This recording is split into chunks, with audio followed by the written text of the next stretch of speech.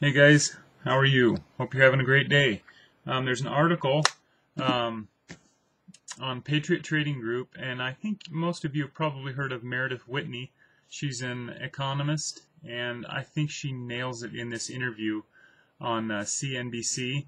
So go to Patriot Trading Group, and it's probably 2 or 3 articles down. It's a little video clip about 9 minutes long, and she basically explains, and she is right on usually. She explains the credit crunch that's still happening, what's happening over in Europe, the banks over there, and how that affects us. She thinks the second half is going to be nasty. I shouldn't laugh, but I laugh in the sense that everybody thinks that we're in a recovery. The people I talk to locally say we're out of it. You know, things are picking back up, and I don't trust it because there's no fundamentals that are driving this. I mean, there's nothing there. There's no production backing it. It's the credit that is being released. That's where it's at.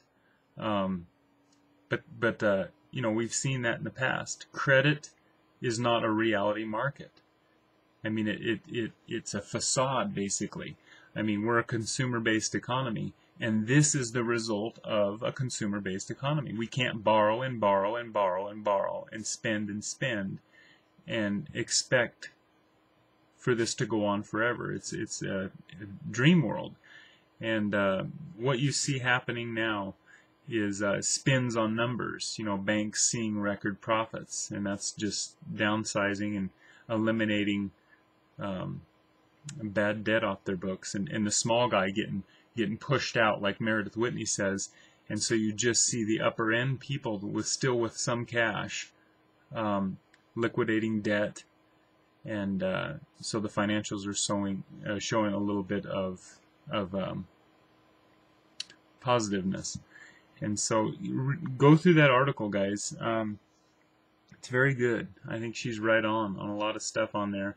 And I'm not an economist, but from what I have read and did research on over the last couple of years, I think she's right on.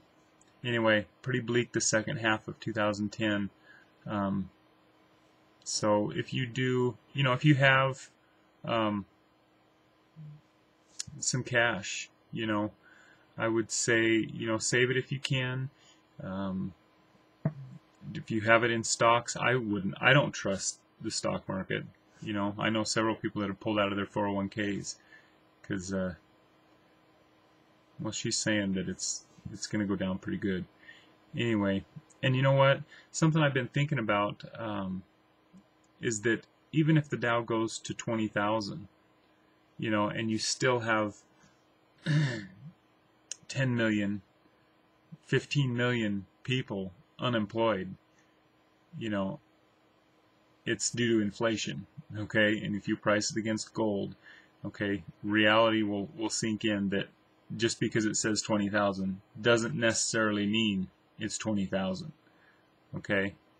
Because if you imagine the Dow at 15,000 or 20,000, you have you think back of what it was in 07, 06, 07. You think, boy, things must just be great. But you see 20,000 people or 20 million people, 15 million people unemployed. You've got to be scratching your head. And so if it does that, you know, start asking questions.